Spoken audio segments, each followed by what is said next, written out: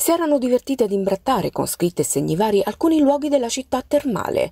Con una bomboletta spray di colore rosso avevano deturpato le mura della palazzina medica di proprietà demaniale, sede del 118 di Fiuggi, il muro di contenimento di un'aiuola ornamentale ed il tappeto antitrauma del parco giochi. Un gesto vandalico che aveva generato il comprensibile disappunto dei cittadini. Subito allertate le forze dell'ordine che si erano messe sulle loro tracce. Forse speravano di farla franca, ma a distanza di qualche ora i componenti della baby banda sono stati scoperti dai carabinieri di Fiuggi unitamente alla polizia locale. Si tratta di 5 ragazzini, tutti studenti e residenti a Fiuggi.